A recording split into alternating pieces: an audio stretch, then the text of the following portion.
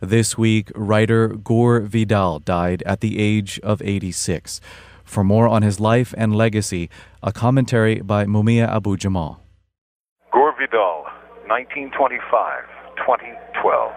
He was ever a master writer, lucid, clear, principled, and especially in his latter years, anti-imperialist. Born in, of all places, West Point, New York, 86 years ago, Gore Vidal, a son of American aristocracy, was a traitor to his class of means and influence, but it never seemed to bother him. He wrote some of the funniest, wittiest words ever written in the language, and he spoke the same.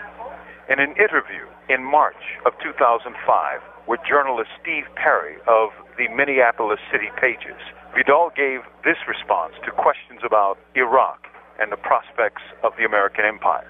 He said, well, let us say that the old American Republic is well and truly dead. The institutions that we thought were eternal proved not to be. And that goes for the 3 departments of government. And it also goes for the Bill of Rights. So we're in uncharted territory. We're governed by public relations. Very little information gets to the public thanks to the corruption and or ineptitude of the media. Those are the words of the late and remarkable Gore Vidal, a writer, bon vivant, a really interesting dude. Gore Vidal, 86, joins his ancestors. From Imprisoned Nation, this is Mumia Abu Jamal.